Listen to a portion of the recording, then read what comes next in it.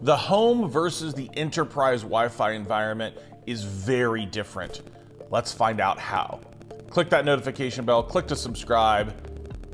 Let's find out the differences.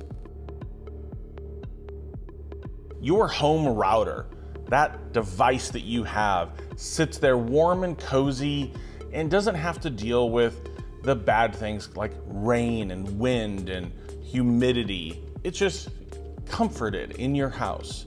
An enterprise access point rarely gets that.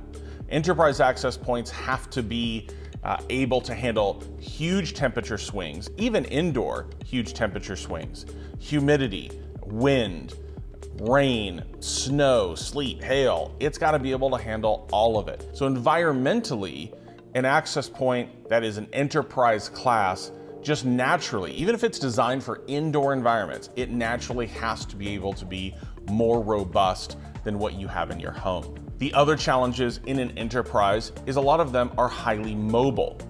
So maybe here's a good example is the ice cream that you eat got picked up on a pallet, and that pallet, that forklift has a computer on it that says, hey, take this pallet from point A to point B, but it's maybe 0 degrees or even colder in that environment. The access point that had to be there not only had to handle the cold, but when that forklift drove away at 10, 20, 30 miles per hour, which probably converts to something in kilometers, when it drove away, it has to connect to multiple access points in sequence. Hey, I'm connected here, then I'm connected here, boom, boom, boom, because again, this may be a 1 million square foot environment that it has to connect in. Home devices are not designed to do that. And it's not their fault. I don't blame them for not designing to do that.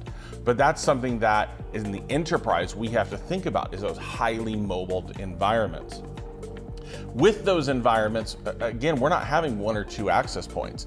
There are dozens, if not hundreds, if not thousands in a location to serve the devices that are there. So it's very important to be able to handle that environment.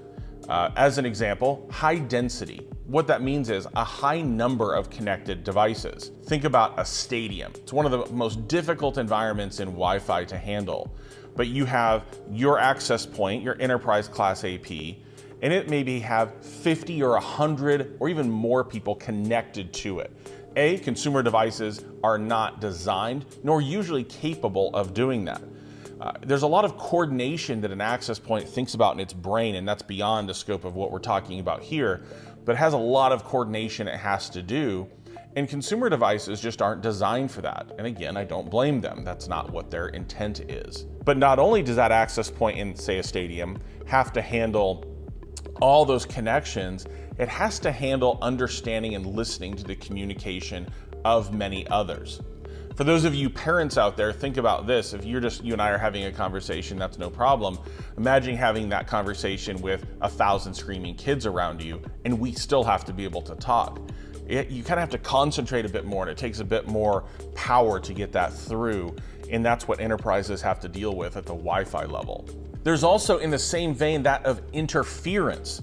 Now, the technical term for interference is non-Wi-Fi, but just signals that are out there that have a negative effect on Wi-Fi.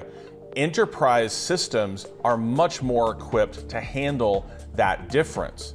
Again, if someone's yelling in my ear, and can I still communicate well while I'm hearing this interference, while the vacuum cleaner is causing all this noise? Wi-Fi systems have to be able to handle that as well. But in the home environment, it's pretty rare for them to encounter something so complex from an interference perspective. But when a company like Extreme builds a device, we don't know where it's going to go. We don't know that, oh, this is just going to be in a nice little home. It has to be built, not only physically, but technically has to be built in order to handle those kind of crazy and difficult environments. Another component is that of just security. Now, when you think security, you think Wi-Fi security, which is important. The other is physical security.